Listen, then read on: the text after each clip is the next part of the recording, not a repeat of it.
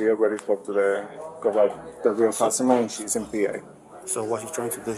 She's trying to withdraw $4,000 out of her account. So the actual customer is in PA.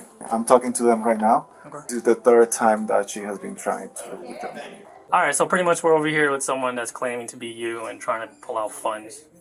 What's your real name? My real name? It's Cheryl. Is it Cheryl? Cheryl. Okay. I just spoke to the individual that goes by the same name as you that has that account. Are you saying that's a lie? That you are who you say you are?